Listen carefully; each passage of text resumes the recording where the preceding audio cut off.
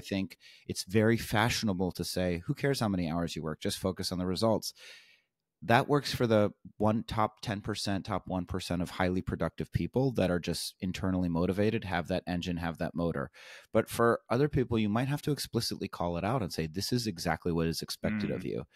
And I don't think everybody's going to do it at all, but I think there's going to be, in general, there's all of us, right? All of us as CEOs, the three of us on this call, we are all a lot tougher today than we were 12 months ago or 18 months ago. I believe that of the three of us, and I believe that of every CEO I've interacted with.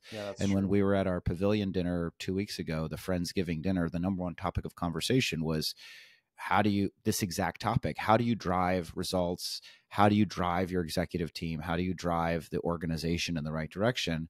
And the feedback came back, you've got to clearly define expectations. You got to name it as soon as you see it.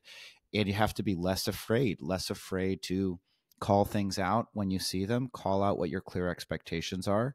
And, Pavilion's been through a bunch of ups and downs. And again, we're smaller. We're half the size that we were at the beginning of the year.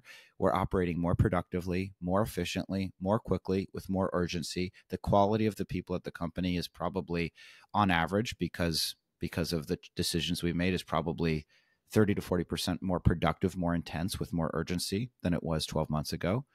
So I think more and more people are saying, you know what, I appreciate that I'm not supposed to say how many hours a week you're supposed to work, and I'm just supposed to say the results are the only thing that matters, but that's not really working for me. So I think I'm going to be more explicit. And if people don't like it, they can leave. And this is also a function of the shifting leverage between employers and employees.